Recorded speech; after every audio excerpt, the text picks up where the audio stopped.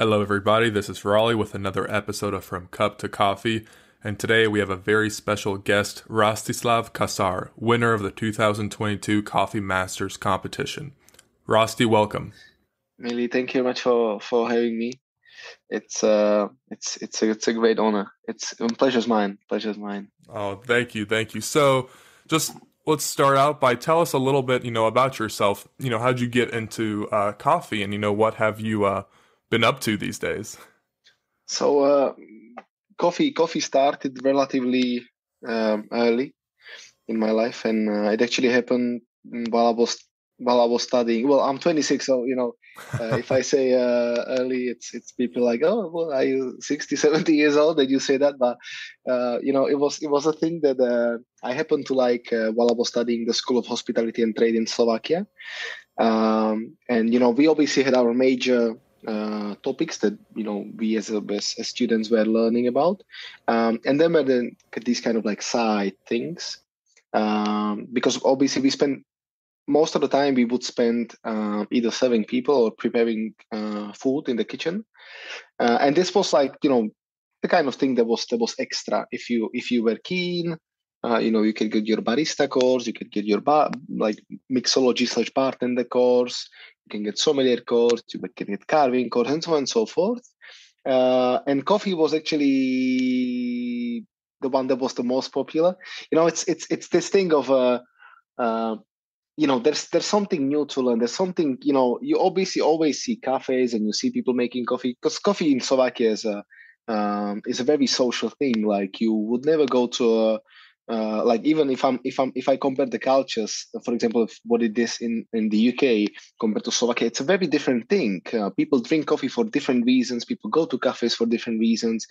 They expect different things, and also the way it is sold and served, it's very different. Like in Slovakia, it doesn't exist, or like maybe now it does, but you would normally come to a cafe. There's always a server, there's always barista, and it works the way that you sit down and there's a server who takes your order, pass it on to the barista, and they make the coffee, they bring it to you, and you pay. It's not like you queue, you place an order, then they give you a card with number and being like, oh, you're number six, and if you call number six, you come to the counter and you take your coffee and cake.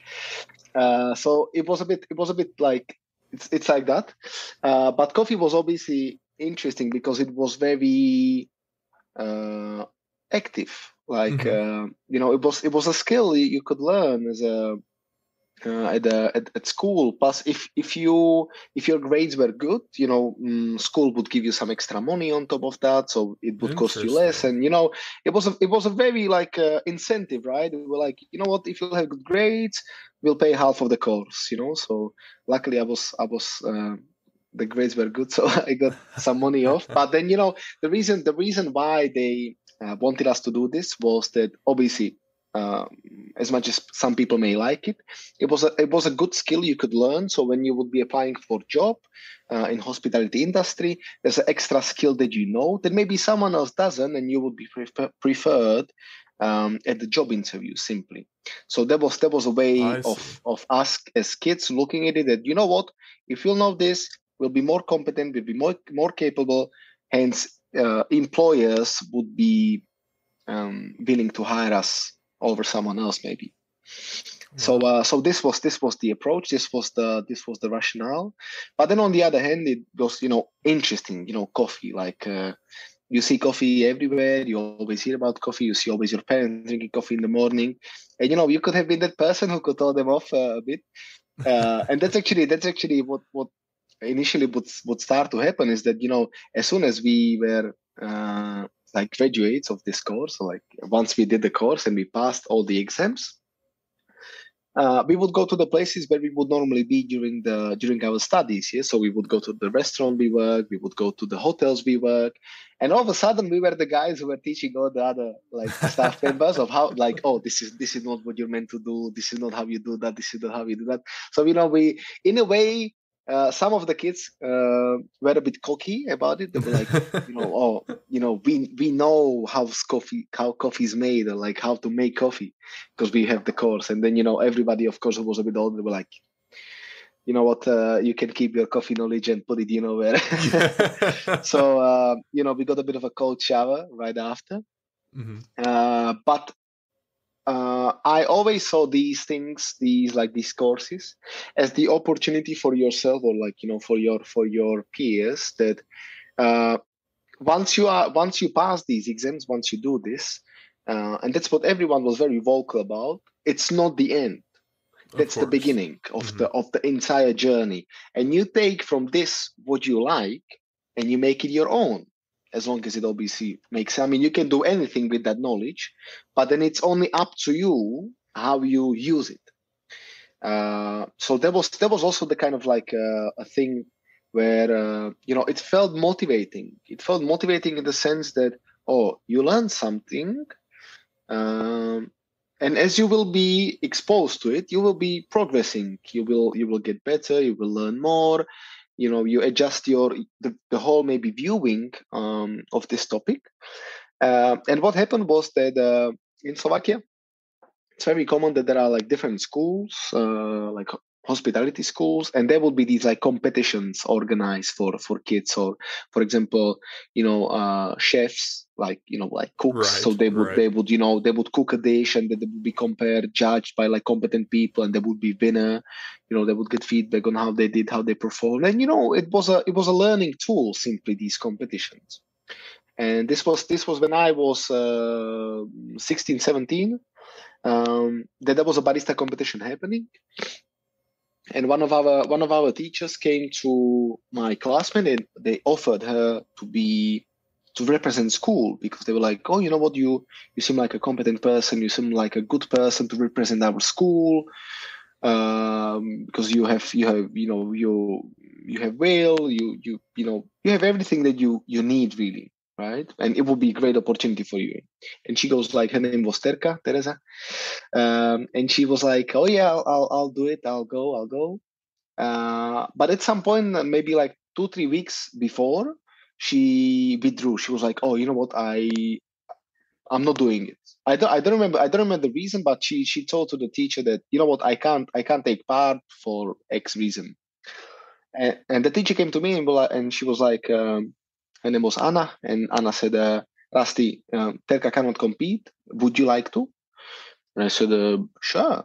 Like, no, I'd like to. I mean, I don't know what I meant to do, but I'll go. You know, before I knew, because if she would tell me, maybe I would be like, you know what, maybe pick someone else, because it was a lot of things to do, actually. But she's like, oh, you make for espressos, you make for cappuccinos, we make some signature drink. That's it. Like, you know, what's the big deal, right? And I was like, yeah, sure, let's go, let's do it. So we would start practicing, and you know, it was the time when, you know, you could see someone pouring a heart into a cup, and you're like, oh, you know, Yeah, you were heart, like, wow, "Oh, this is wow, the most amazing, amazing thing." like the benchmark of quality, right? And all of a sudden, we do the competition. We do poorly, of course. But you know, again, it was the first step, Yeah, it was and the first that's exposure. exactly, and that's the most important thing in some things sometimes. But it was a bit wild west, because we were I was initially planning to, well, with my teacher, of course, we were like, oh, you know what, espresso is a beverage, and cappuccino, that's Italian. Like, we have to be like a bit, we need to bring a little bit of show to this, right? And that was me thinking like, oh, it needs to be funny, we need to entertain the people, right? And she goes like, yeah, that's an amazing idea, so what do you want to do? And I said, you know, why wouldn't I mm, pretend I am a gangster, like, you know, like in Italy, like, you Yeah. know, it was Mhm. at that point, people kind of knew that, you know what, there's apparently some mafia in Italy, and you know, it's almost like a cultural thing at some places. Not that I would be glamorizing it, but and I told her like, how about if we have a weapon on the stage? And she's like, yeah, that's amazing, let's do it. And I said, you sure about this? Because I mean it. Yeah. And she's like, yeah, let's go. I said, okay. So we go. I asked my father for permission to take the firearm. Of course, like, safe. Like, I could handle these things. I was always exposed, blah blah blah. With all the precautions taken. Mm-hmm. And at some point, I'm at stage and I'm standing there, and everyone's looking at me. And I had this like a black head. I had a rose inside. Oh, okay. Because there was a female judge, so I wanted to give it to her at the end. Like with all the class and I could possibly have. Yeah. And so before I start, I would go like time. I start my time, and I'm like, just in case you cannot decide who the winner should be, I leave this here, just FYI. And of course, everyone found it hilarious, and the entire room was laughing. So I was like, what? I think we're doing okay so far. Yeah. You've not been terrible, of course. But everybody liked the little flare with gun, and everybody liked, I having a rose, and I gave it to one of the judges. They liked it. It was fun, and so we do this competition. We're told that we did terribly. But at the same time, we got the trophy for the best cocktail. It wasn't the cocktail I created; it was the cocktail that my teacher created. So I was like, what, Anna, this belongs to you as well as to me, because you gave me a hand. We worked on this together. And at some point, she comes to me and she's like, "Oh, there's another competition happening actually. Like, would you like to go?" Of course, we're going. Like, and out of nowhere, this became a thing. That every single time the competition was happening, she would come directly to me, and it just kind of kept on going. And at some point, I left school, right, and I have to say that this style of competitions, this was a bit of an old school, so they kind of expected you to be making shots out of 7 grams of espresso. Espresso should be like this, like that. A very traditional. Yes. In a way, like, although it was great learning tool, that's not. I think that nowadays it's not what the specialty is about, because although this person who was in charge of these courses was a SCA educator for Slovakia, some of the things that he was doing or he would say were a bit. Some people would challenge the opinions, and he kind of didn't really like this being challenged. And at some point, someone told me, and actually a very, I would say, influential person on Slovakia, if we'll be listening to this, we're sending best regard to Martin Karabiňoš, who, is the person in Slovakia that everybody knows in relation to coffee. And Martin Karabiňoš is a person who opened, after some time, a roastery called the Flag Roasters. And if I can tell you one cafe to go to if you're in Slovakia, it's the Flag Coffee Roasters in Banská Bystrica, because Martin is a master in many ways in relation to coffee. Because sometimes, in my opinion, to define a master is a very difficult thing. Of course, yeah. But because he is a very he doesn't do things in one way. He's like, very open-minded. He actually, from being a barista, like head barista, he became a business owner. He became a roaster at the same time.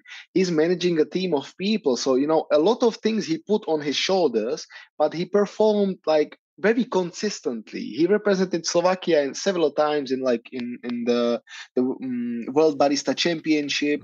So, he's a very competent person, and you come to the cafe and you see him behind the bar. He's not like, oh yeah, I made this have to exist, and now I just like lay on my back and count the money. No, he's the person who's in the trenches with the staff. And he's the in my opinion, Martin Karabiňoš is the benchmark of barista. Because what happened, for example, when I moved to London, and I was like thinking, wow, London, that's the place for coffee. That's the place for cocktails. I mean, it cannot even get any better than in London, right? Little did I know, and the maybe second or third time I went to coffee shop, I asked them for cascara. That was at that point very common. It's right, the dry, like the fruit, the pulp, the cherry, from the coffee tree that's dehydrated and then steeped in hot water and turned into kind of like a tea hot beverage. Kind of. And I came to coffee shop, and I was like, "Oh, do you sell this?" And the person's like, "What are you asking me for?" And I said, "Cascara." And they look at me like, "What's cascara?" And I'm looking at him like, "You know what? We are fellow baristas. I know what cascara is. You don't know what cascara is. What do you mean?"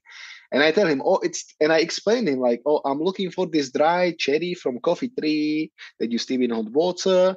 And he's like, "Man, I never heard of that." And I said, "Wow, so we never heard of that, but you were with coffee somehow." And he's like, "Yeah, okay, okay." So I went to another shop, same story. Like they don't know what cascara is. And then I see, and I out of nowhere noticed it's on the shelf, and I was like, "This is cascara. You sell cascara here, but you don't know what it is." And they're like, "Oh yeah, I mean, I heard some people steeping in hot water." And then I thought like, maybe I took this idea of London being supreme in relation to coffee a bit far too ahead. Right. And that's exactly what happened. What I realized that in Slovakia, to a certain extent, there were people that were far more competent because they were so passionate that they would spend a lot of time learning and reading of these things. And whereas here it was like, just a job, right? It was like you're a student at the university, you need some income, you do coffee. But that's not how it works, for example, in Slovakia. And for example, in Slovakia, especially if you see people like Martin, that's like the occupation for life. You like kind of dedicated your life to work with this because you Right. love it. You love it. You want to do this. And it's not coffee necessarily. It's maybe the idea of hospitality. Yes, you kind of focus, your primarily focus is in coffee, but you do hospitality as a whole.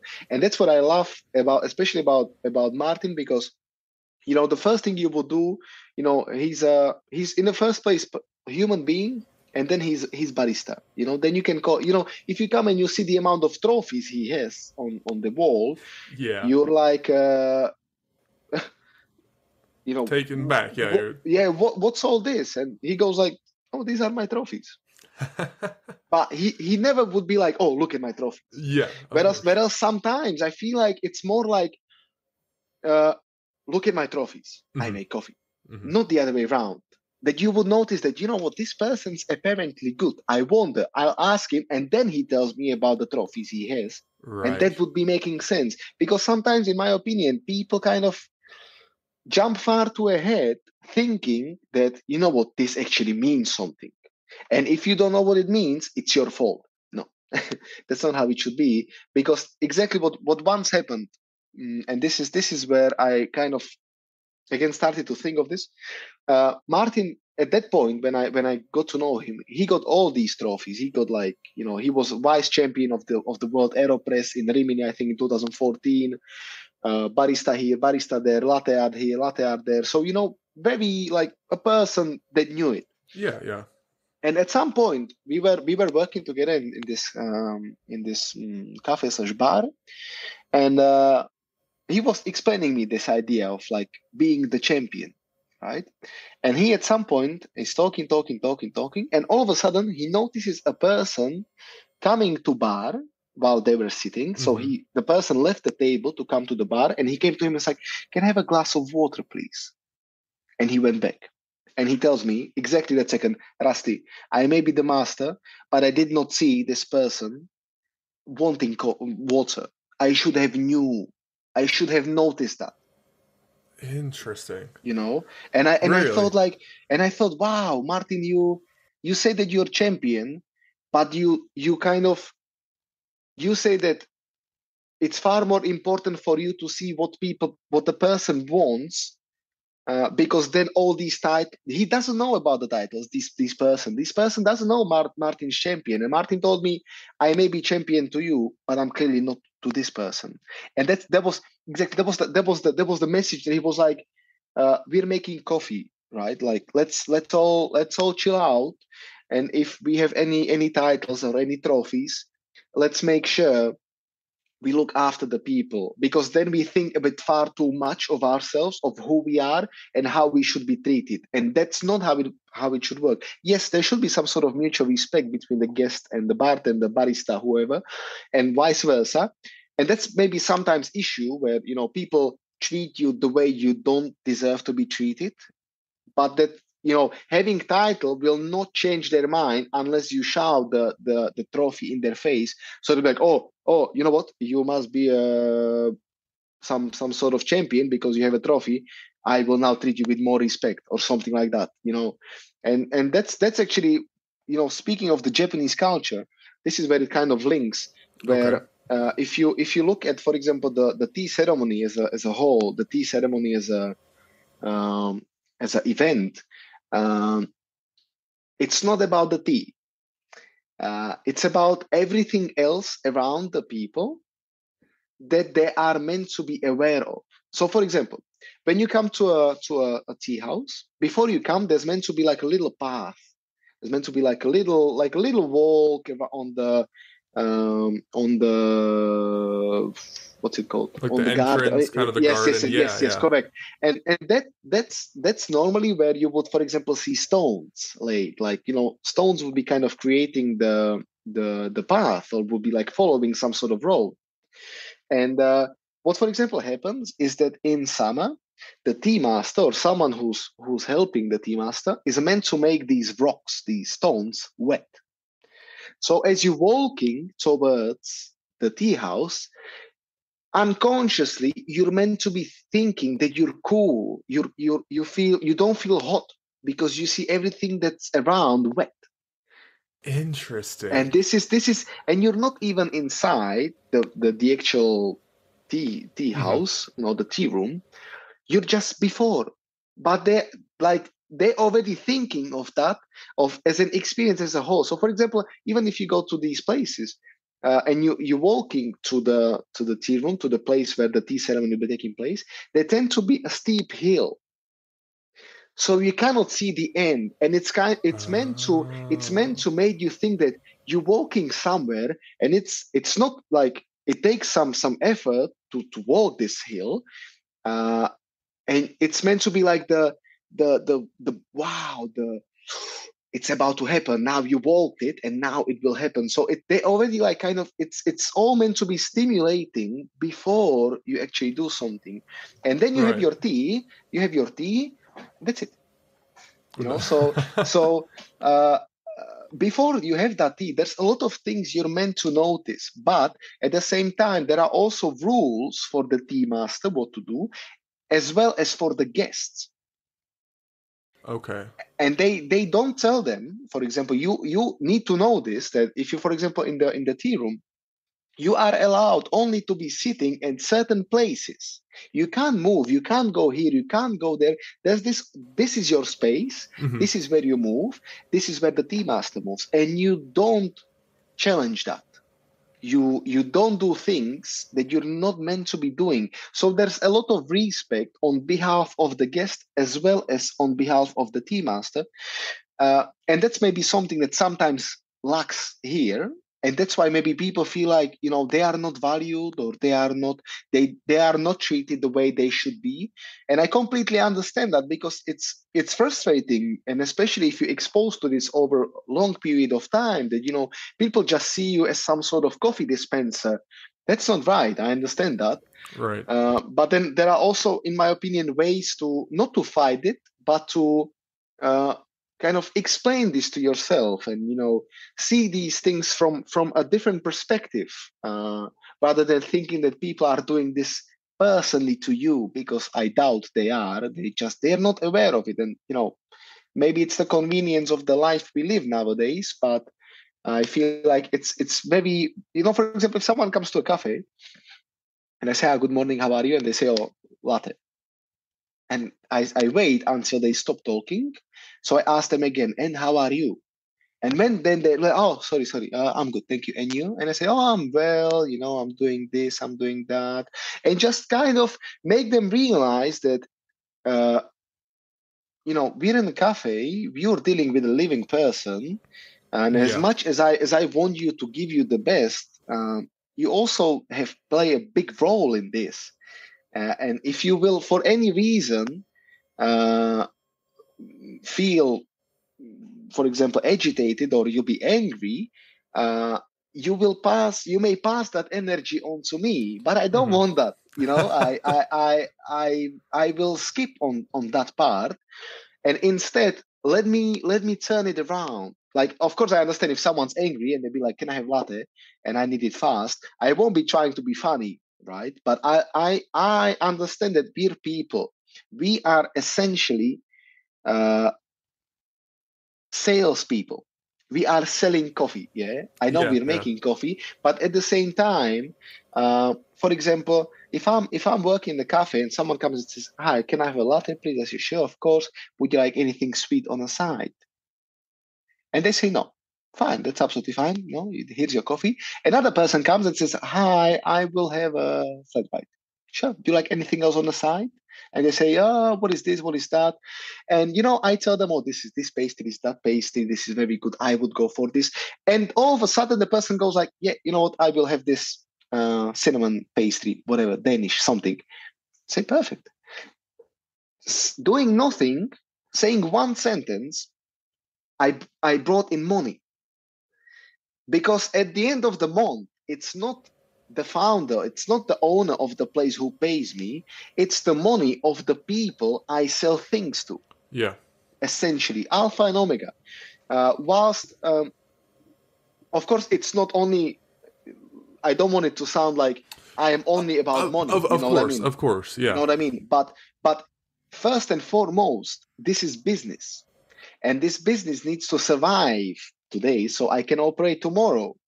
And whilst coffee is something I love, I I understand where my responsibilities are within the cafe as a barista, within as a professional. But at the same time, I understand that uh,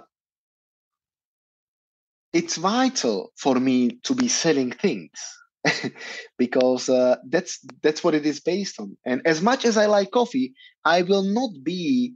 I will not kind of try to teach people the way they don't feel comfortable with, right? So as soon as someone comes to the cafe, to Four Boroughs, where I work in Crystal Palace, someone comes and says, "May I have Americano?" And I say, "Oh, you know what? By the way, we have also filtered coffee. We have batch brew.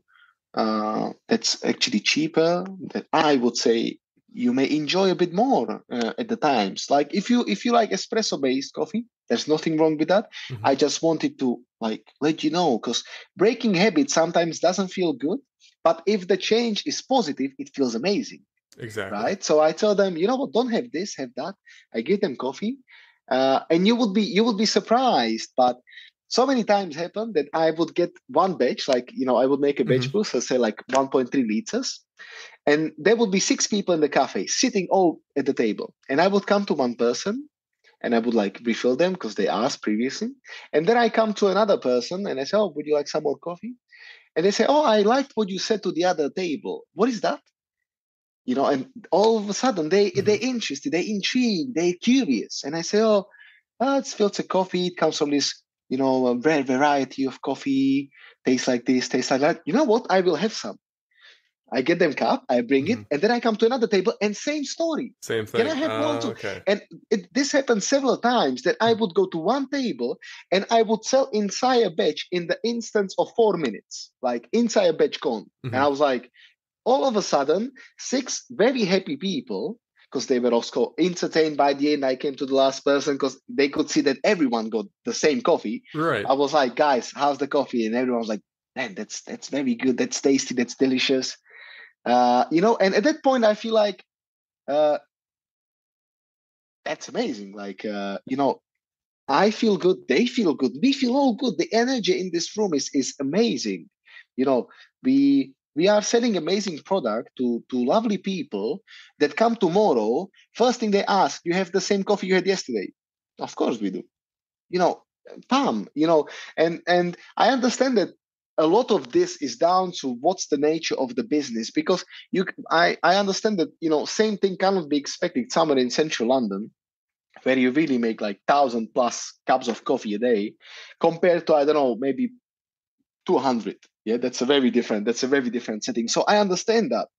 But uh, I feel like as if we don't have anything to compare these individual experiences, we may be a bit frustrated. We may feel like, oh, you know what, maybe there's something wrong. And then we see, and coincidentally, very often, that we see people doing coffee because they need income. And then you ask them, and you know what, do you actually like this job? They're like, nah, not really. And for me, and for my partner, who we work together at the same cafe, the same coffee shop, we like, that's a bit odd. Like, why do you do that then? Yeah. Why do you Like, do why something you don't? don't Yeah, enjoy? There's so many exactly, things you could do to exactly, make income. exactly. And they're like, oh, it's convenient, it's easy, it's like this, it's like that. And I say, I'm not sure if it's like, obviously I'm not preaching, but I feel I'm thinking in my head, like, maybe that's not the thing you should be doing, because there may be someone else really who really wants to be doing this because they like it for whatever reason. Yeah. uh, and you are not helping someone get that job, and whilst at the same time you don't care. Hmm. Well, it's That's almost the opposite of what you said and how you talk to people and how you kind of build the word that comes to mind is community, right? You're kind of building this community in your coffee shop with having everyone try the same coffee and this, but it's almost the opposite, right? They're not going to really be building that sense of community, but breaking it down, just walking in, no, hello, how are you, a conversation, but latte, here you go, gone. I mean, that's kind of what it's a negative reinforcement, so to speak. exactly. And it's sometimes, and that's sometimes the frustrating thing, Hmm. where you have very like very strict working ethics, that Yeah. for example, this is a rule of thumb, like, you never touch cup in, like, with your fingers inside of the Of cup, right? course. That's Yes. like, that's the name, that's like something you don't do, because that they will go to in someone's coffee that they will then sip from. I'm not saying there's like, uh you obviously don't have, I don't know, mud on your hands that would Hmm. go into that cup, but it just doesn't feel nice. Like, and I remember having this conversation with one of person before. I said, imagine you are in their shoes, like, you see that someone did that. How does that make you feel? And the person goes like, it's disgusting. Yeah. Yeah. Exactly. So why Exactly. why why would you do the same thing to someone else if you find it yourself disgusting? uh, that doesn't make sense, does it? And all of a Hmm. sudden, yeah, that doesn't make sense. Never again. And all of a sudden the person stopped doing that. And I said, you know what? Um, as once my ex-colleague Edgar Aziushka said, you know what? This is what one person told me. You only use the handle that is shared Yeah. between guest and the barista. You don't touch anything else. Hmm. And I was like, yeah, that makes sense. Like, as long as obviously your hands are as far from the rim of the cup. If you're holding it by the bottom, absolutely fine. But uh, obviously never your hands inside, right? And there's like XYZ amount of these examples that sometimes people do for like not even realizing it, maybe. But I feel like, especially sometimes in my position with the title and things like this, these things become a bit of a. I'm walking on thin ice, because at the same time, I don't want to sound to someone like that I'm patronizing them, or I Of am I am course. I am Yeah. mocking what they're doing. Right? That's that. Of course, no. But at the same time, I tell them, look, I was in this situation myself. Someone must have told me, Hmm. and now I'm just passing on the message. It's not me personally telling you now anything. It's the person who told the person that told the person that told me. And it makes sense. We follow some sort of like a pattern. It's like a chain reaction, right? Yeah. I get told, I tell you because of this and that. And not because I want, but because it makes sense. That's something I like in this industry, is that there's a lot of, if you can use your common sense, Hmm. a lot of things maybe people wouldn't be doing. Yeah. Some people maybe do, some things sometimes people do because it's a sort of habit, right? It's the way you've been doing, and there's nothing wrong with that, as long as you can justify what you do and why. And if you cannot tell me, and you cannot, not to me, but if you cannot tell to the broader industry why what you're doing is significant, why are you doing it? yeah, exactly. Like, you have no backing up for this argument, essentially. So yes. Yeah, no, back to the question. I think that about covers it. I would say a little bit. But no, that makes a complete sense.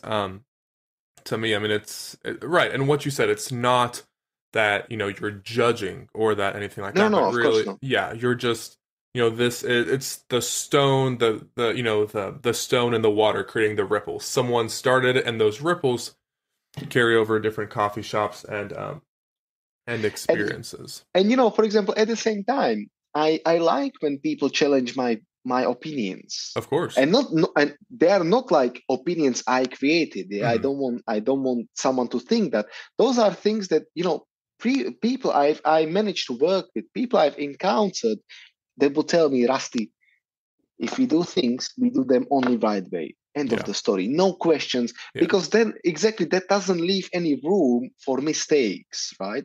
I understand that, sometimes it may be difficult, especially if it's a habit, because breaking habit, as I said earlier, may be a great thing as long as it's pleasant. But telling someone, don't do this, it's not like, it's not like it clicks and, you're not doing it. No, you will still do it.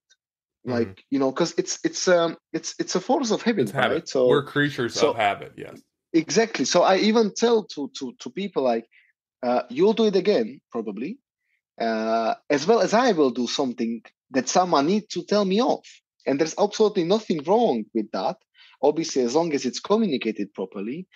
But I feel like that sometimes people have the tendency to take these things personally. Internally, yeah. Yes, like as if I'm telling you, like, to your personality, your existence, that you do something wrong. No. It's we as a team are here to deliver something on day-to-day basis. This job is very difficult and demanding.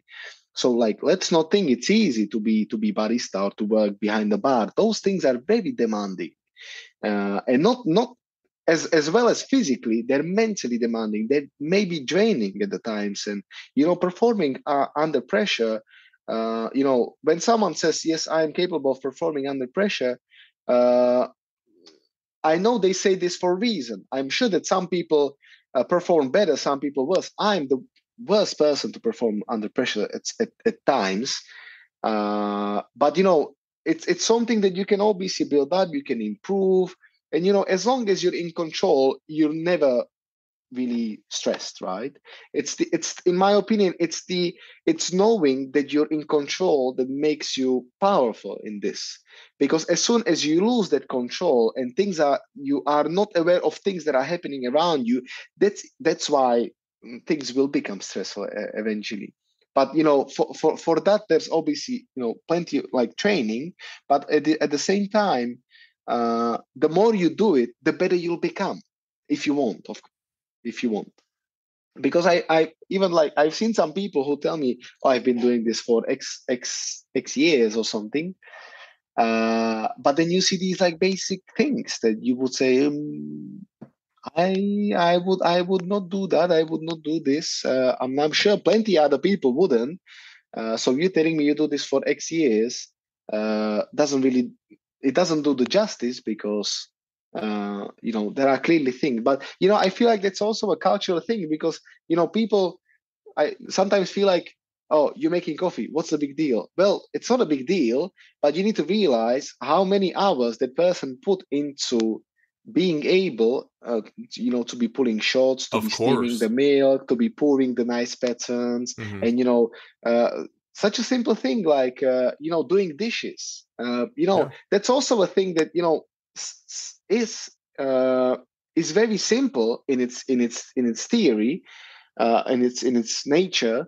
But if you are messy at doing that, and you, like, spraying water everywhere, or you're making you're making a lot of noise, for example, when you're cleaning the dishes. That's also not very helpful, especially if the cafe is small, because everybody can hear that annoying Yeah. noise of you like tapping Mhm, something mhm. like ceramic against saucer or something. And I'm thinking, well, if it's that simple, teach me. You clearly know more than I do, so please enlighten me with all your knowledge. That's exactly something that when I was reading the book of tea from Kakuzo Okakura, that was actually the moment when someone told one of the tea masters that, man, you're making tea. What's the big deal? And this person goes, oh, if you know so much, then you can become my teacher. Of course, ironically, but the person all of a sudden realized that, oh, maybe I shouldn't have said that because do I really know more than this person in front of me? I don't think so. And there's nothing wrong at of course, I understand people have opinions, but at the same time, it's very important to read the situation Yes. sometimes. And I You know, uh, yeah, I was gonna say like, we, oh sorry, I don't mean to interrupt you, but I no, no, completely of agree. course, My favorite saying is the more we learn, the more we realize how much we don't know. correct, correct. And when Exactly. someone comes to me and they're like, "Can you teach me coffee?" I'm like, of course I can, but how serious are you? Yeah. Because I will not waste 1 minute of, I don't know, X amount of years Hmm. of trying to figure some things, reading this, looking for that reference, asking this person, watching this video on YouTube, uh, for someone who wants to be pouring latte art, like who wants to Yeah. be pouring nice patterns in coffee.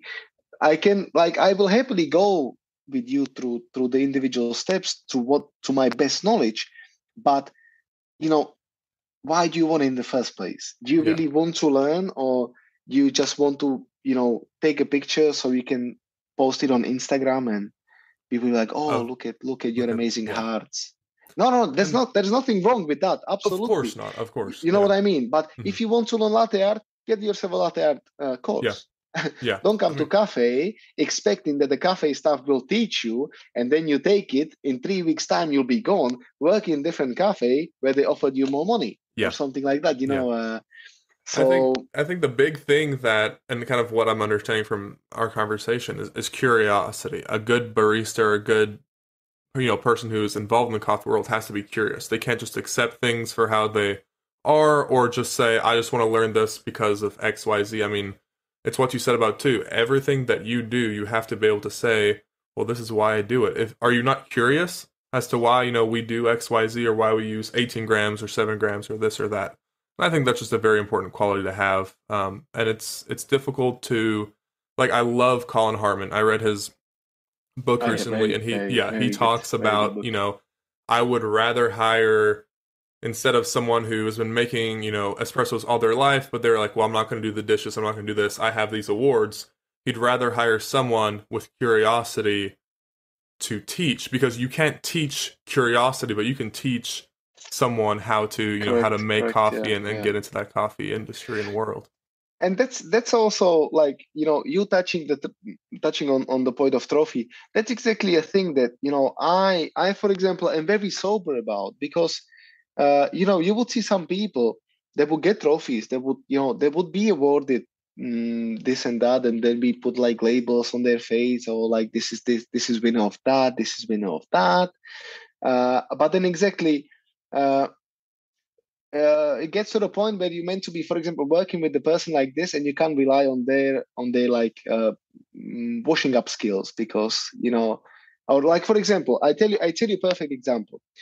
Uh, Shortly after the coffee masters, a friend of mine comes to the cafe, and I'm talking to him. I left the bar and I went to talk to him, and I'm talking, and all of a sudden I hear the steaming wand like not stopping.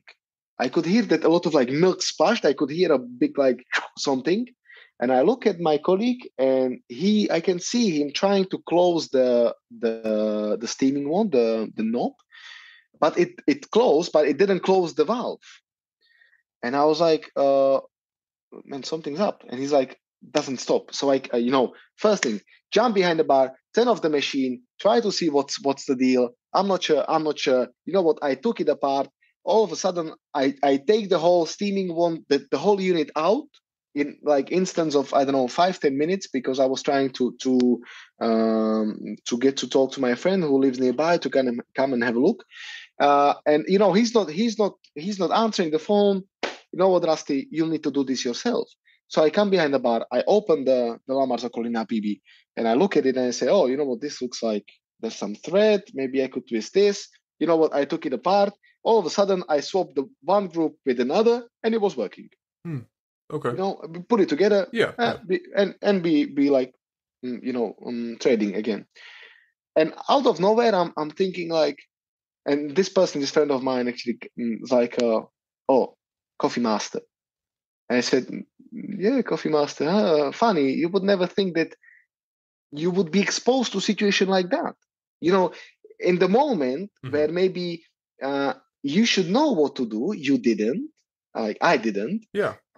But there was the room of me to try to do something, because if someone would be like, hey, Coffee Master, how's the machine, bro? Is it broken or is it working? Yeah. You know what I mean? Like I was kind of feeling, I would feel guilty if I have these awards and I have all these like, Coffee Master and Vice Coffee Master, and you cannot even fix a wand. Yeah. Now I'm thinking, like, if this would happen like any time again, I know exactly what to do, and I understand that these situations happen, and we are not in control of them. But in my opinion, it's also about the ability to be exposed to unknown, and like challenge yourself on day-to-day basis. I'm not saying that you have to be always like giving yourself big things to do, right? But don't shy away from the opportunity. Exactly, like what does it mean to be the coffee master to someone? Well, does it mean that this person makes the best coffee, or is he the best at serving people, or because there is no, in my opinion, because there is no what's the word? You cannot define that.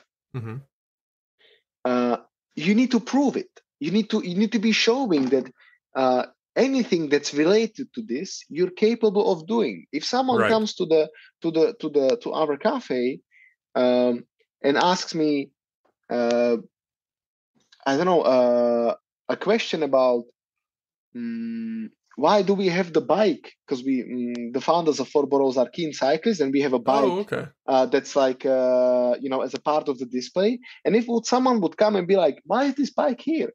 If I could not answer that question, I'm not saying that doesn't mean that I'm a coffee. Yeah, I will have this label on my face now, but it's more important of I am contributing to the place with my skill set, but with my personality, essentially. Like I am I am meant to be a person that suits into the place, not a kind of place that suits me, because we are changing as professionals, right? From maybe one day to another, I decide doing things differently. As long as I have good reason for doing them, I am entitled to do those changes. And in my opinion, it's also about the ability to do that. Because if I can be in a certain way, as you said, if there's someone who's been putting espresso shots for the last 20 years every single day, Colin Harmon would not hire this person, and he rather wants someone who's curious, who's into food, who's into I don't know what, for a reason, And in my opinion, this industry is fairly young industry. There's a lot of changes that are happening. There are, new approaches to making things. There are new ideas of how we should be looking at the whole, certain topics. And in my opinion, it's also the ability to critically assess and evaluate yourself as an individual without the idea of any ego existing, that you can like honestly tell to yourself, like, Rusty, this wasn't good. Rusty, that wasn't good. You need to improve this, and so on and so forth. I remember actually once my ex-boss Eric Lawrence, while he was working at the Connaught bar, he remembers a barback that always wanted to be a bartender. He would always be asking them like, oh, can I be behind the bar? Can I go behind the bar today and work? And they're like, you know what? We'll give you a chance because you've been bragging, you've been annoying. We'll give you a go, okay? Yeah. They gave him a go. First person that sits at the bar comes to this person and goes like, "What red wines do you have?" And he goes like, "Eric, what red wines do we have?" And he's like, "Man, you're behind the bar. You wanted to be here. Yeah. You tell them." And he's like, "But I don't know. Maybe you shouldn't be here then." And then he was like, with tears about to burst from his eyes because he was told that this is the one chance we'll give you. You have the chance to do everything you want here. You'll be treated the way everyone will be treated, and you blew it. And then when they told him, it's not time, your time will come, be patient, learn, and don't think that you'll be on the pictures and you'll be on the Insta stories and Instagram posts of other people saying how amazing you are, because in the first place you need to be told how bad you are in what you're doing, what you lack as a professional, as a person, to work on that. And that's what the team is about. If someone comes to me, or if someone would came to me in the past and would tell me, "Rusty, you know what, I think you're doing this wrong or that wrong," at the end, we shook our hands, we hugged each other, of course, because I knew that person has no bad intention. And just because they are telling me, we as a team are helping and we're supporting each other. So that's maybe sometimes the thing that people do not take into consideration, that working in hospitality is a teamwork. Right? It's a team of people with unique set of skills, because nobody is perfect. I cannot do everything. I need some other people I can rely on when doing this. Yes, I can do this and that, but then there are also plenty of things I cannot do, and I myself need to learn them.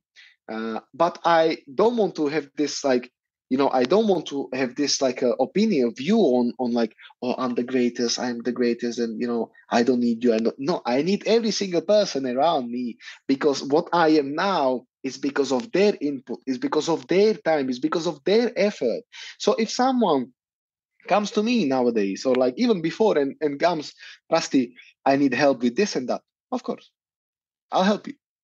And sometimes I remember someone asking me, "Oh, why do you help all these people?" And I said, when I needed help, there were people I asked for help and they helped me. I need to give this back.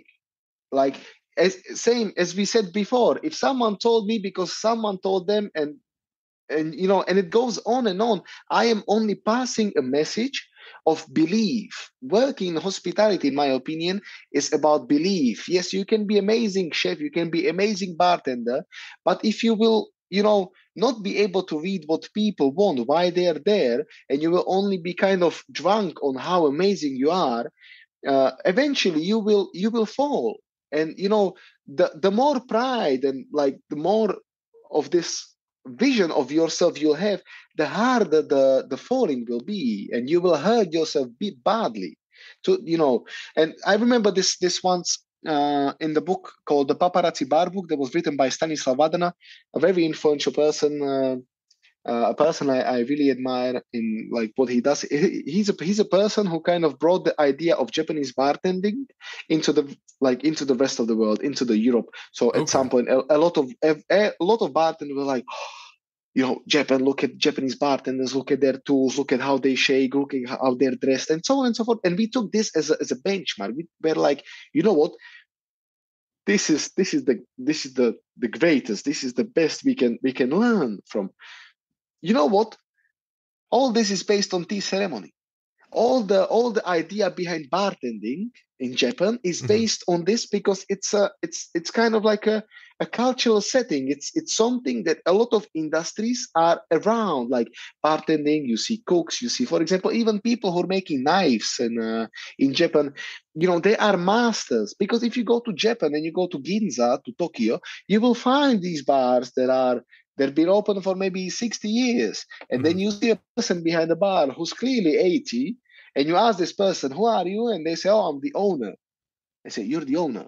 But you're, what, like 80 years old?" And he's like, "Yeah, I've been working in this bar for the last 70 years or 60 years, every single day, And then you question yourself, and you're like, oh, was I really angry today that someone said that my coffee wasn't hot enough or something? Over a thing like that. Yeah. You're ruining.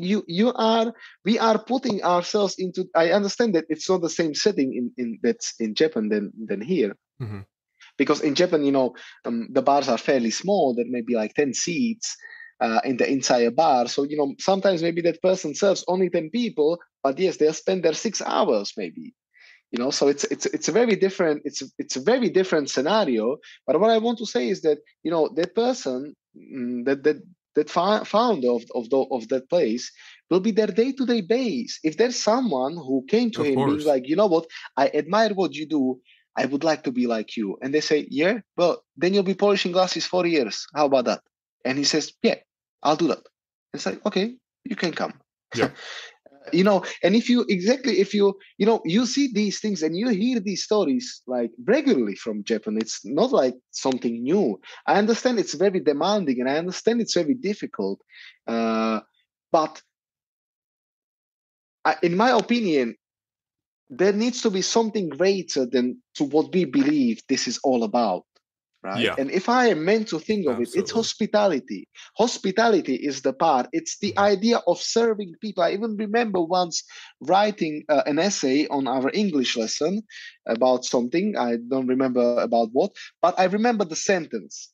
I was born to serve people is what I wrote in like instance of like in some text. And when I thought of it like backwards, I was like, oh, I really said that.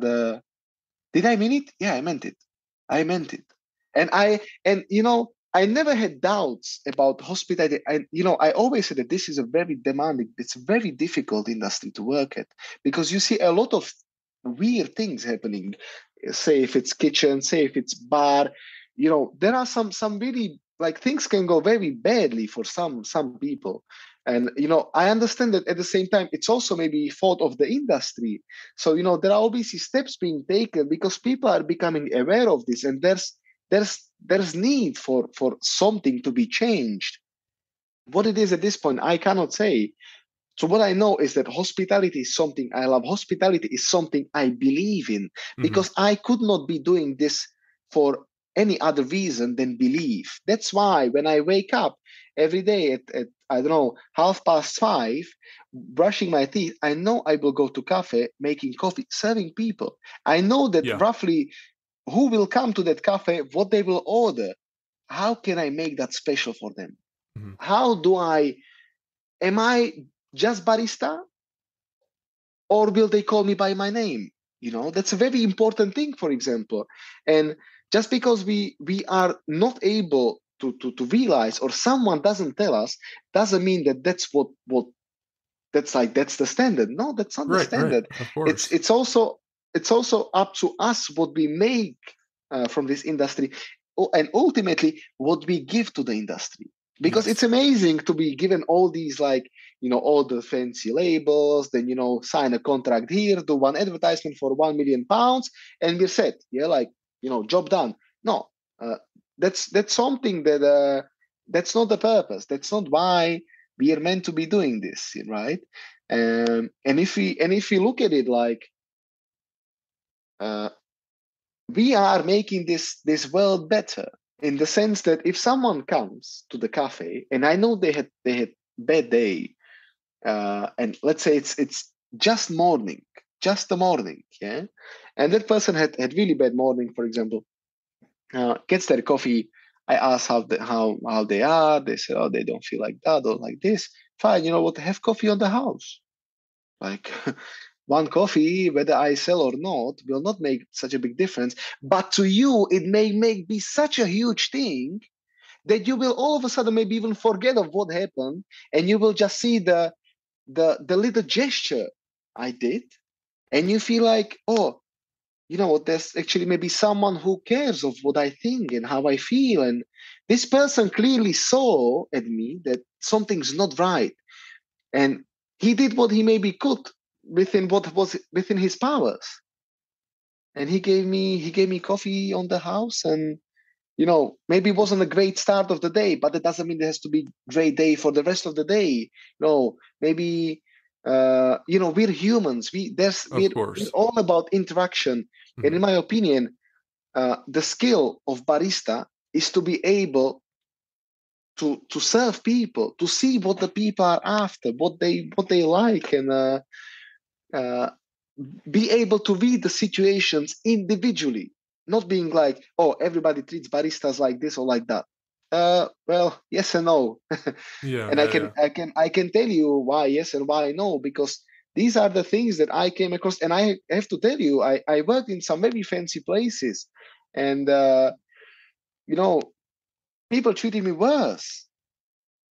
So Yep. don't feel like you're a victim. I understand that things may be very frustrating. I was frustrated myself at times, like Hmm. very badly. That my partner wasn't sure what's up with me, and she was trying to help, and my family tried to help, because I understand it's difficult. But if people don't ask for help, sometimes it may be difficult to understand that what, there is something up. We don't know why. You need to tell me. Yeah. My father would always say that. If there's a mother of a kid that cannot speak, she cannot understand the kid because it doesn't say anything. And it's difficult to help someone if I don't know, because I cannot necessarily always put myself into your shoes and see what's going behind the life as a barista or bartender or Of hospitality course. staff. Of course. And there may be a lot of things that are happening. So uh, talking about these things, in my opinion, is a very important and crucial thing, because, as I said, we are team. If and the team, it's like the chain. The chain is only as strong as the The weakest. weakest link. Yes, and if if you are not feeling right, or you're not sure about something, that can be detrimental to how we perform. And if you're meant to perform well, everybody has to be performing to a certain standard. And if I know that your skill set allows me to rely on you in relation to this and that, perfect, because there's someone else that I can rely on this. There's me, I can rely on myself in this and this, and together we are a living organism that moves, that lives, that adapts, that Hmm. changes as the flow tells us. It's a be water, my friend, right? Like Bruce Lee said, there are things that you kind of need to take in a certain way, but then it's up to you how you deal with it. Either you let these things go and you let them, Hmm. you go with the flow, right? Yeah. Yep. Um, Wow. yes. I mean, I have to say, just on a personal note, when we had this original conversation that we are gonna sit down, over Zoom and have a conversation about you and about I was so excited to have a guest like you because and I'll say admittedly it's because look, Rosty's has made a great impact. I've heard he's humble, but also he's won, XYZ award, and I really thought in my mind, thinking of questions to ask you, what about the Coffee Masters competition? What about this? What about that? But really, it's really just a reinforcement of what I've heard about you, and that, I, you're talking about ego, right? You're talking about there's not really a lot of room for ego because, from what I understand, once your ego builds up to a certain point, hospitality and your hospitality that you offer to your customers and in your community starts to fail and starts to kind of break down a little bit. And I just wanted to say, I think that's very admirable. I mean, that is very, very reassuring for me that people in these competitions, and people take the competitions out of the play, but people who are making strides and will be, let's say, the future of coffee, a specialty coffee, the third wave coffee in the next 10, 20, 30 years, are curious. They're not letting their ego swallow them up. They're getting excited about learning something new. I mean, I can tell you 100 people that with your kind of success, if the steam wand, as you said, in the espresso machine broke down, they would not be interested in trying to fix it. They would say that's above me. And I don't think there's a lot of room in this hospitality setting under this umbrella of hospitality for that, because it's what you said. You didn't necessarily say exactly this, but it's so much more than just serving someone a cup of coffee in the morning. I mean, the way you look at people and as holistic people, I think is a very, very interesting viewpoint, and also I think the right way to think about it is, same thing with the Japanese, the tea ceremony. It's not, at the end of the day, you can just serve tea and be like, here's your tea, have a good day. It's not about that. It's about the experience. And that's really what makes the difference to the person on their, It's one way I also like to put hospitality or the idea of serving. mhm. It's not tangible, Yeah, right? You of course. cannot touch it, right? So there needs to be something more than just that, Mhm. because as you said, here's your cup of coffee, bye. That's not why people are there, because there are thousands of coffee shops. Why I come to this one? There needs to be something beyond just the idea of getting the coffee.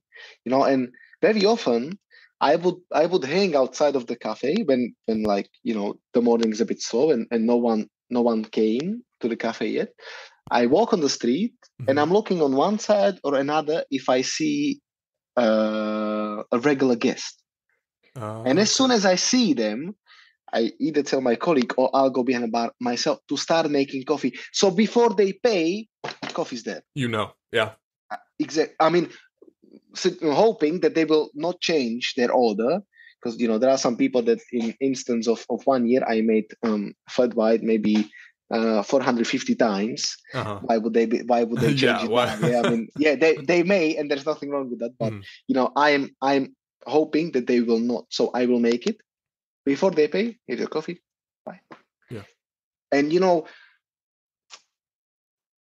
there's just something electric in the air, Mhm. where you can kind of almost sense that this person now values your service. They value it a lot. Yes, I know it's £2.90 they paid for it, but they know this is not worth £2.90.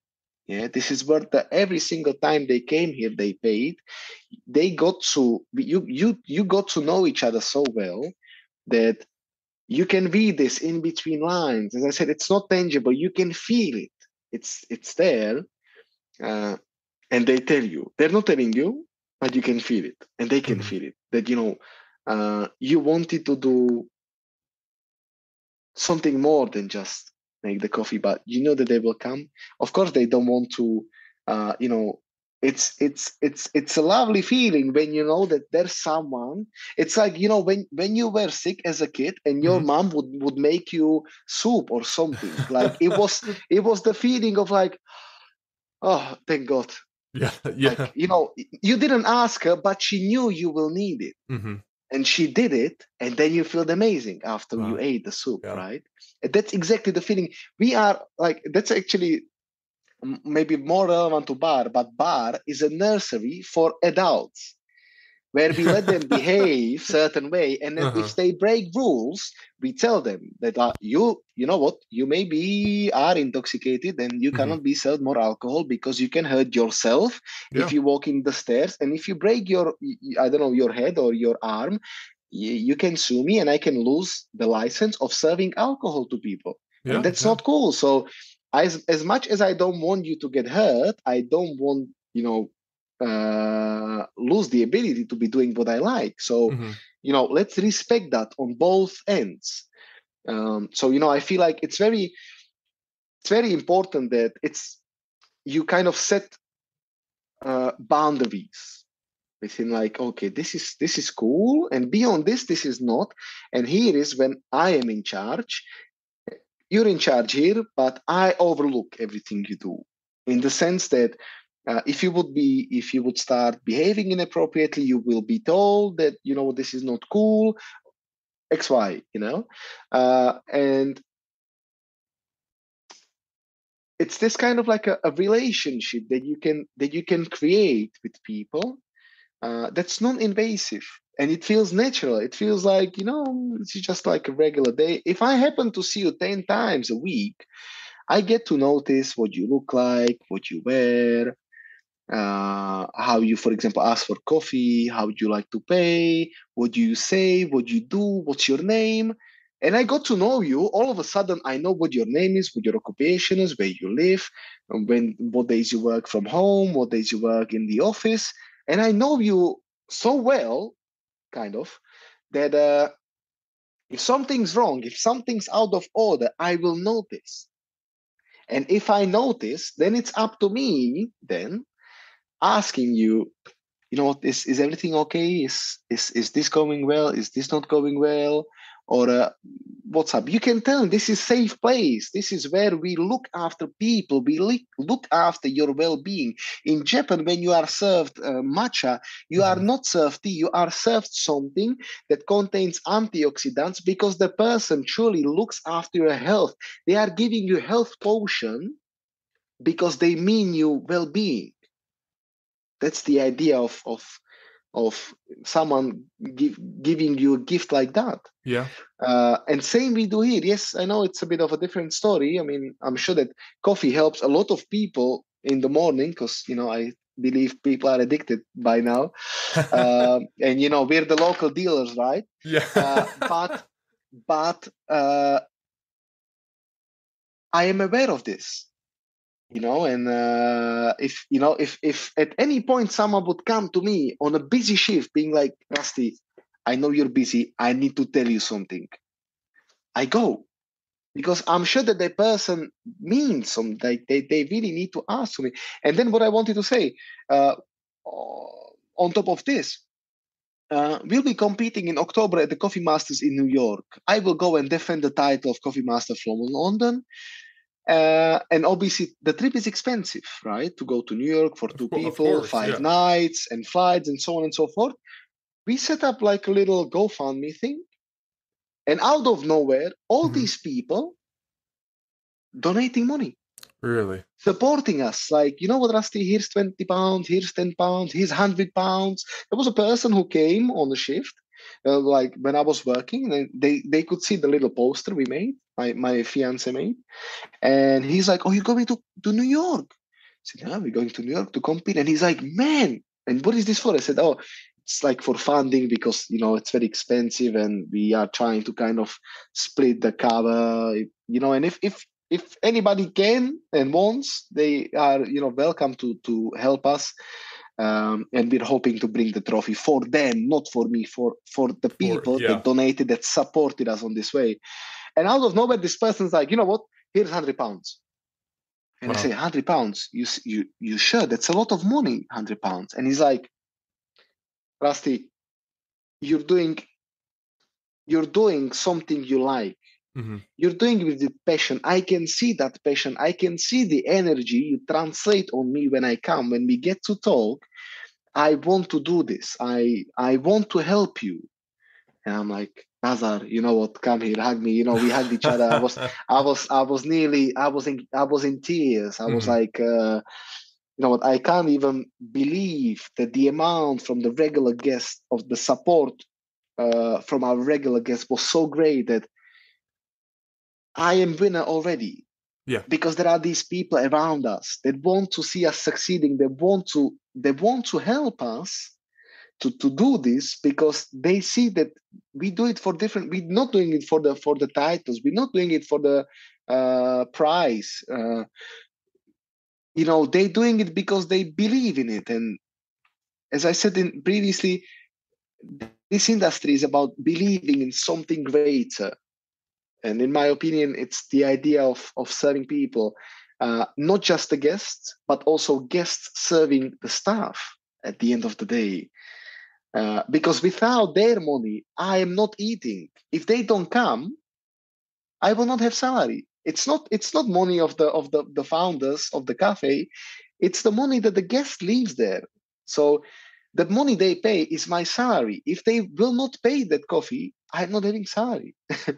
So as much as they kind of, I don't want to say depend in a negative way, but as much as they depend on coming to us on day-to-day basis, I and the place depends on them. So again, it's this mutual relationship that links into what I was saying earlier in relation to guest, host, and host to guest. Wow. It's one circle. And you can't possibly exist without that, in my opinion, unless there's a lot of funding from somewhere. But of course, yeah, it's a symbiosis, so to speak, right? Yes. I'm always going to go back to the science terms, but no, science is welcome in these circles. Yeah. That's amazing. I mean, I've heard so many people talk about, from coffee farming to, to roasting to the cup. It's a one-way street. How can we serve? And the same thing as you said, is how can we serve that customer? But I think this may be the first time that I'm hearing and also thinking and understanding that it's a two-way street. And what same thing that what you said is what you put out there and treating them as a person. And it's your job not just to serve coffee, but you see it as almost your responsibility to serve their general well-being, let's say, as well. It's so interesting to see how that comes back to you, especially when you need it. And I think it's very heartwarming too, on the other side of it, that you're going to compete, but at the end of the day, it feels like you already won something much greater than anything you could win in New York. We already did, yes, and I said this to everyone, and I even, like, at the Coffee Masters, I said that having all the people that stood next to us, supporting, helping, we are ultimate winners. If we came last, we are winners because we have these people. But having the trophy and not the people around us, I'm loser. I'm no one. I'm a guy with a trophy, and you cannot do anything with it. You can throw it into the bin because it's worthless. It doesn't mean anything. Mm-hmm. It means, of course, in the circle of coffee, of course, but yes. On this, like, human level, what's going on? It must not even bring pleasure. Yeah. It brings, when we were competing, because this is the second year we're competing. First year I competed, I came second. So coming first next year was even, like, more challenging. And when I saw how many people were there cheering for us, I was speechless. I was like, I don't know where you all came from, but there's at least 50 people, if not more, that truly want to see us lifting the trophy above my head. And Mm-hmm. what we then did? I sent my fiance to buy a bottle of champagne. Once they gave us the trophy, we opened the champagne, poured into the trophy, and we shared it with people. The trophy? Because I wanted my to gosh. say, guys, thank you. Here's a glass of the winning champagne. Please enjoy it. Like, have a sip. Of course, this is as much as theirs as it is yours. Exactly. Of course, yeah. Last thing I want to add to this, of course, we can carry on talking, but one thing I want to say, in hospitality, there are no customers. Mm-hmm. In hospitality, there are guests. The reason why is that when I was a kid, and someone would come to see us, like come to visit, mm-hmm. my mom would get the crystal glasses from the shelf that no one would touch. She would get a mm-hmm. tea set that no one would touch. She would get the tablecloth that no one would be touching, because guests are coming. They are our guests. We are going to host them, and we will do everything we will see on their eyes to make sure they feel welcome and well looked after. And mm-hmm. yeah, so this would happen. The dinner is over. My mom would spend entire day cooking, cleaning to make sure everything is spotless. And then you read this book from Kakuzo Okakura, the book of tea, which I told you about. And he says, mm-hmm. the master, something like this, the tea master cannot be a person who did not master the art of cleaning the tea room. Out of nowhere, words of my mom I see in book written by a Japanese person who, like, they cannot, they are from different worlds, but they came to the same conclusion. And my mom would be losing it every single time she would be cleaning and someone would make again mess. She would lose it. Like, she would be very, very angry. And then, she would spend, of course, hours cooking, hours cleaning, and then hours doing the dishes, cleaning the dishes, putting everything where it's meant to be. So you cannot say there was anything. And, and I see this and I'm like, like, why do you do that? And she's like, we're having guests. And that's what I want to say, that in hospitality, there are only guests. customers are in Tesco, customers are in Sainsbury's, customers are in Walmart. In here, we are looking after our guests. But if you want to be treated like a guest, you need to act like a guest. Of course, yes. Yeah. So, for example, it's a small thing to say. It's a very clear definition of what guest is and what customer is. For some reason, that remains to be one of the very difficult things to get people's head around in here.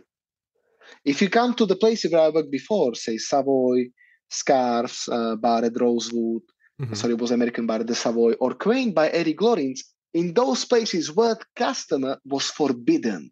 Like you could not use word customer only in relation to you shopping as a customer. That was the only thing you could ever say. If you would ever say customer, they would crucify you. Like, and not because there's something wrong about saying that, but it's the belief you are unconsciously looking after them as if they are your guests, as if they're in your living room. And if they ask you for more ice, it cannot be problem. And if they ask for one more sugar, it cannot be problem, because that's what they want. And you're there to not to meet the expectation, to exceed them. That's important. It's the ability to do more than what they're asking for without them telling you. So if someone comes to cafe and tells me, I'll have flat white and a glass of water, I know you will have the glass of water because I will give it to you. You don't have to ask here. You sit down, and you'll get a glass of water because I want you to feel looked after. I know you want that water because it's hot. I have dry throat because I could not drink for the last 3 hours because we're busy. But for you, I will bring glass of water automatically. You don't have to tell me. And sometimes I feel guilty if I see that under my watch, someone sat down, got their coffee, and they have no water. Because I tell to my colleagues or to whoever, even to myself, Rusty, you did not see that. You should have seen that. Because you didn't look after the person same way you did after someone else. And if that person will notice, what do you do then? You say, oh, I'm sorry. And what? You're sorry. Sorry is not helping me. And I understand that, it's a difficult thing. That's why I say hospitality is difficult, because if you are very strict with yourself and you have you have the rules set in the stone, there's no way of shortcuts. Shortcuts do not exist in this industry. And whoever will take shortcuts, people will notice right away that, oh, there's something funny. That's not how it normally is. Of course. And even if, for example, someone's waiting for coffee for maybe 5 minutes, 6 minutes, 7 minutes, if you read that situation and you imagine how would you feel in their shoes, you know that bringing that glass of water will comfort them enough for you to be able to say, I apologize, we're a bit busy. Coffee will be with you as soon as possible. Okay, not a problem. All of a sudden, it's not a problem. But if you didn't tell them, they don't know what's going on. In their mind, they're thinking, they forgot my order. No. If you bring that water, when you need to communicate these things. Because if you tell them, they are expecting that. They know what is going on. And at the same time, they know you didn't forget about them. They know that you are doing it. Obviously, if you came to say that you're sorry, it may take 1 or 2 more minutes. That's absolutely fine. And it's okay. But if you don't tell them, they don't know what's going on. They will feel like something is up. I don't like this. Why is this happening? And that's how these things, that's how powerful these things can be. Such a stupid thing like bringing a glass of water. If someone asks me, correct, exactly, it doesn't cost anyone anything. Like, it's for free for them, for you. Yeah, you have to take a few steps, but that's it. And you looked after someone. They will be like, oh, they brought me water. They didn't bring me water in the other cafe. I may be coming here instead. Win-win. Yeah. That's absolutely. Exactly. And then, even a thing like topping up the water. You would be surprised how many people are like, oh, thank you. And it feels like almost awkward that I came and I refilled their glass of water, asked them for one more coffee.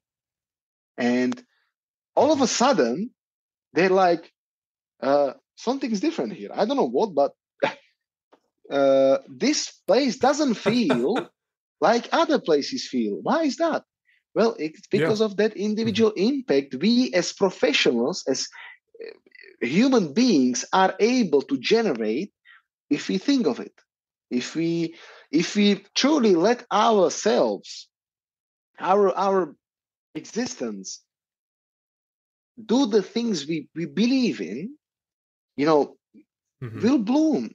And they will bloom, and the cafe will bloom, and everyone will be happy. Yes, of course, from time to time, there's a person who's really angry because I don't know what. Of course, that happens. Exactly. There always will happen. But there's also a way of dealing with that, and it's not a way of, the solution is not to be angry at that. The solution is to try to see beyond what happened in the head of the person that they, I don't know, stormed out or, made a comment on something, for example. It can be a simple thing. It can be, something that can go easily unnoticed. But coincidences do not exist in this world, and especially when dealing with people, because people are, very, very unique. Everyone is an individual. Of course. And the way they experience life is not the same way as I do or as my colleague does, and that's very important to take into the equation. That was the word I was after.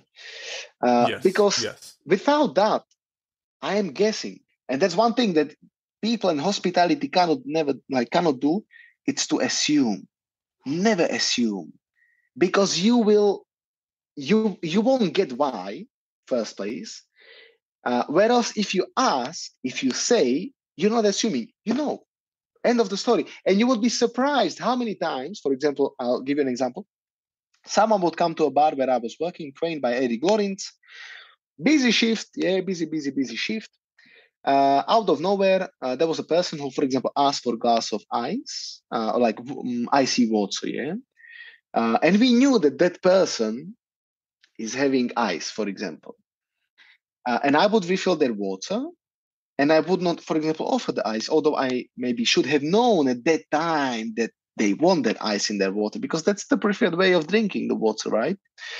And all of a sudden, someone noticed, and I believe it was Eric. It was my boss, my colleague, and he goes like, "That table doesn't have ice, as they're meant to."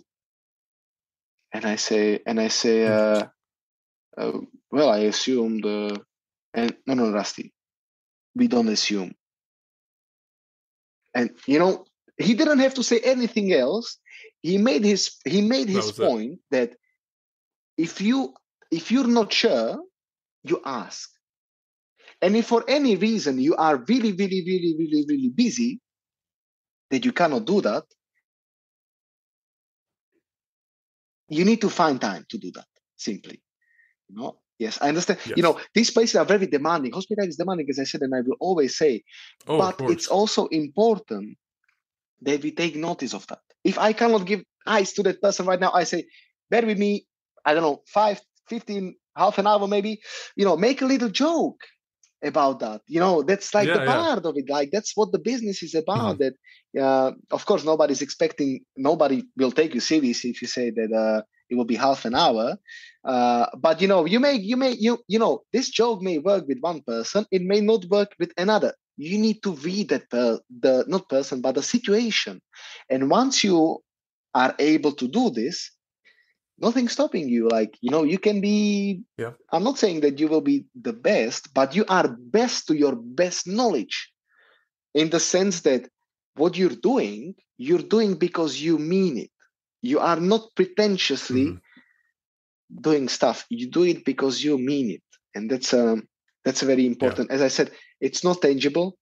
It's something that exists only, I don't know, it's like, it's just in the air. It's you can't touch it, of course, but in my mind, this loops back actually to like the very first story that you talked about for your very first coffee competition, because it didn't seem that on the forefront of your mind, you weren't just only like, I want to make, I mean, I know you, of course, you were young, but you didn't say, I want to make the best cup of coffee, and that's what you were thinking about. You were thinking about how the judges, how the audience would interact, would enjoy, what you're putting together.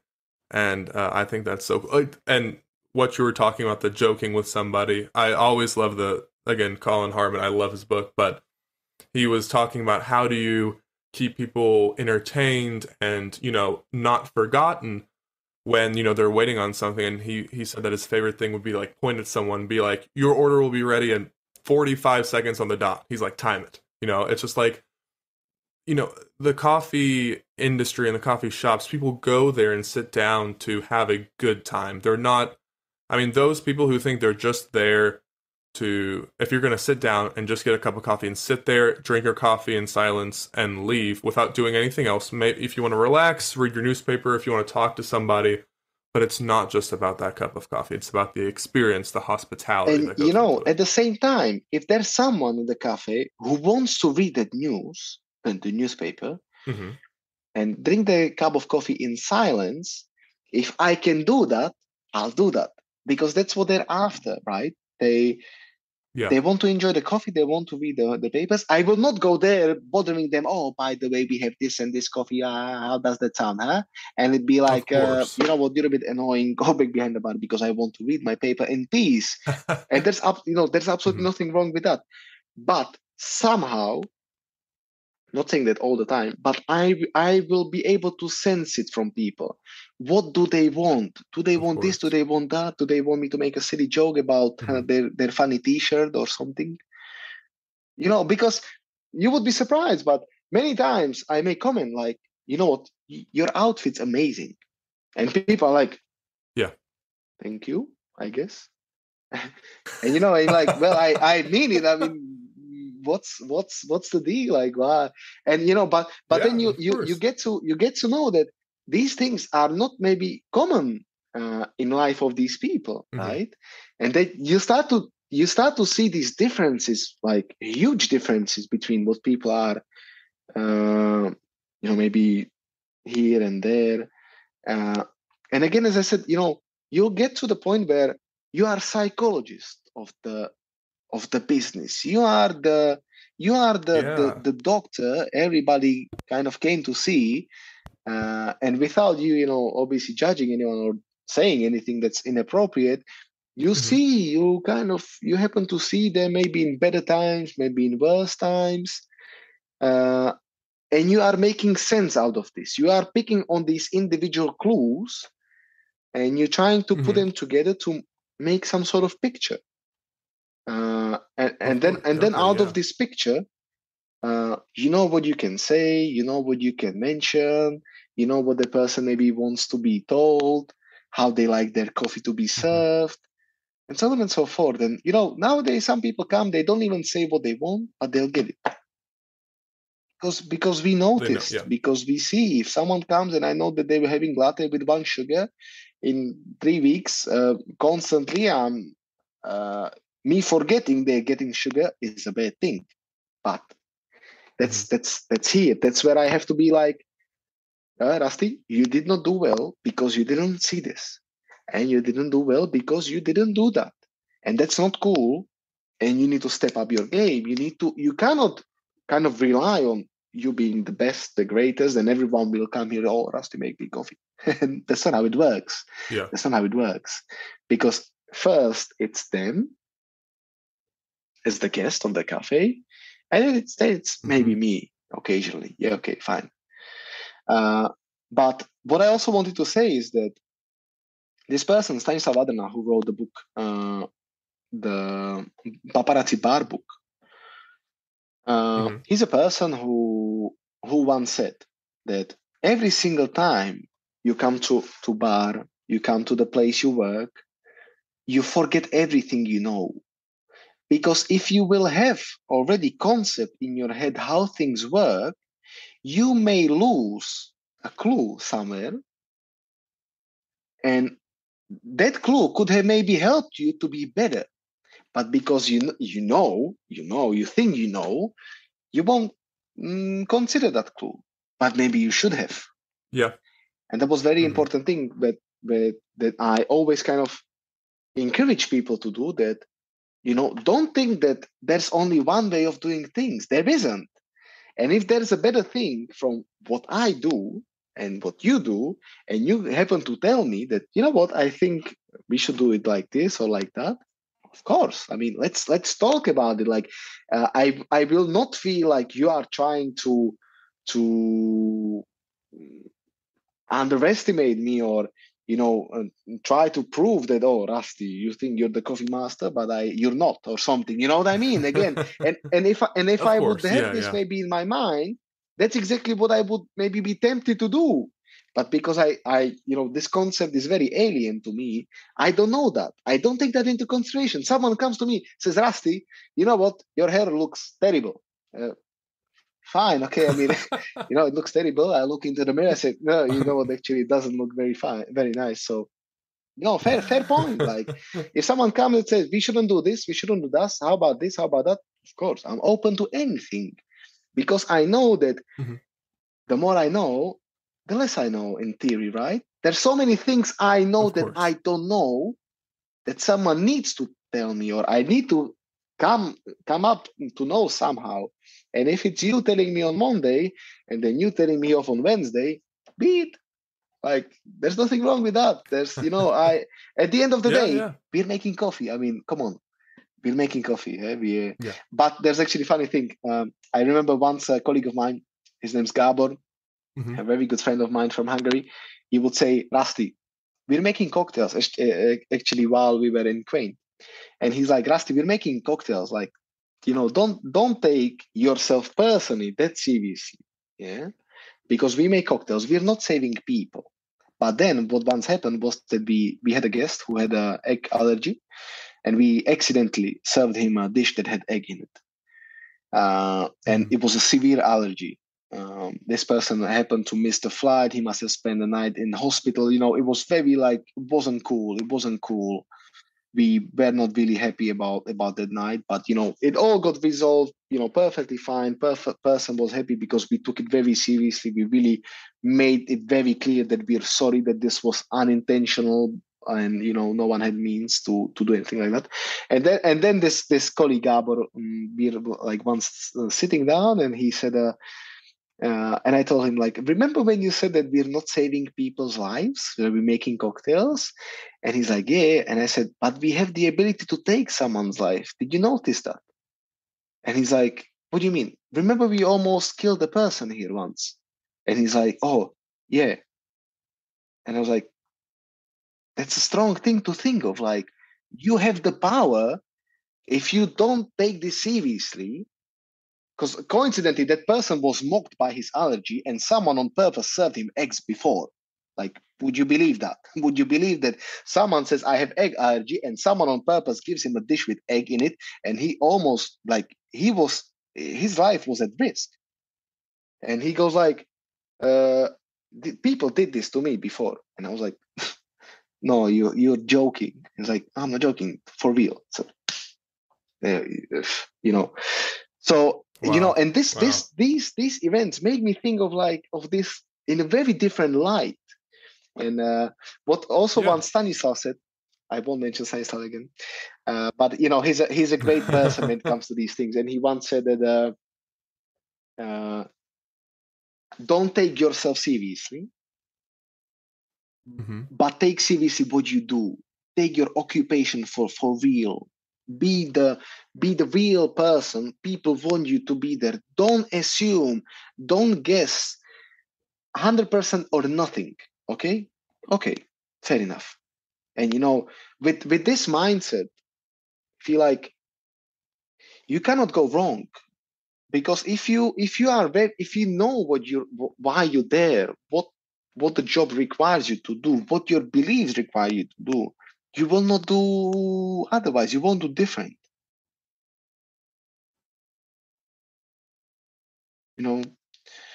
So And this, this would apply to anything. Like if someone asks me, for example, to do an event with some spirit company or with some brand, and they ask me, oh, you'll be making cocktails. Fine. I'm taking shakers, I'm taking jiggers, I'm taking ice tongs, I'm taking knife, I'm taking chopping board, I'm taking everything I possibly can take. I will iron my shirt, I will iron my trousers, I will make sure that the knot on the tie is perfect. I will put wax on my hair and go, like everything or nothing. Like I could not Yes. bear the feeling of knowing that there's something I did not pay enough attention to, and I am not going 100% full on. I could not. And Yeah. sometimes that's actually uh, that's obviously one side, but sometimes these things can make you feel anxious. They put a lot of Mhm. pressure on you. And I Of course. understand Yeah. it's, that's why, again, as I said, hospitality is demanding, it's difficult. It is exactly for this, because you may also maybe at times become your own victim of what you believe in. Like it may get that difficult, or you may like be so serious about it, uh, they can be harmful to you. And that's also kind of a stage that in my opinion, everybody has to go through, because you see this. That's a very common thing in this industry of like people burning out. Simply, they put a lot of pressure on themselves. The places put a lot of pressure under themselves. There's some inconvenience happening in their life. It's difficult to cope with this. It's difficult to cope with that. As much as we want the hospitality to give to us, we need to be giving back to hospitality. It doesn't work the way that only we benefit, the entire industry to benefit. And when I say entire industry, that means from the business owner to the managers to staff to guests to even delivery guys. Like, come on, how badly these people sometimes get treated. You giving them cup of coffee in the Oh, coffee shop absolutely. because you see them pedaling from, I don't know, Brixton to Crystal Palace. There's a big, massive steep hill. You see them cycling. Yes, Mhm. okay, they have electric bikes, but they have like maybe 60 kilos of cargo on that bike that cannot go unnoticed. Hey, you want coffee? You want water? Take a seat, have a break. You know, yeah, I'll have Of coffee, I'll have course. water. You Yeah. give him everything, and person's good to go.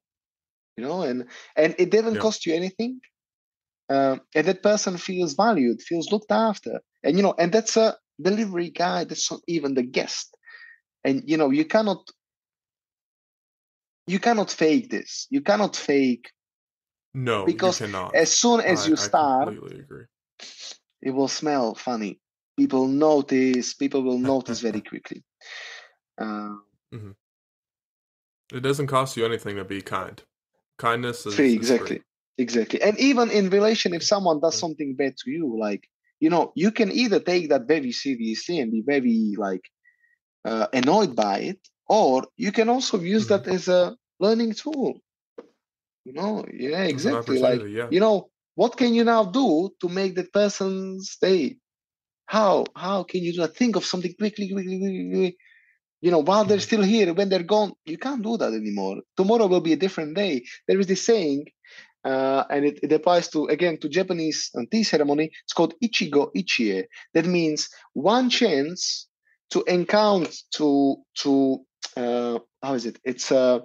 It's one chance, one opportunity to treasure the encounter. It's only the conversation we're having will only be unique now, here and now. It won't happen tomorrow. It would not happen yesterday, because tomorrow is another day.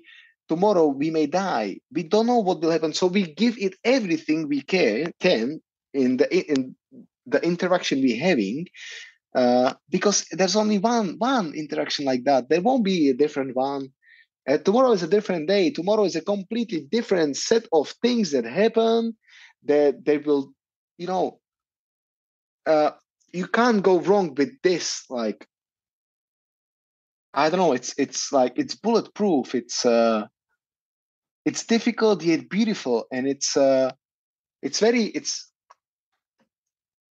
don't know. It's a thing you cannot be told. It's something that you observe, you notice, uh, and you make it your own. You add your own essence to it, and what I, for example, would like to experience one day is that there will be someone I will teach something, and I will at some point realize that this person is better than I am. And that's the goal.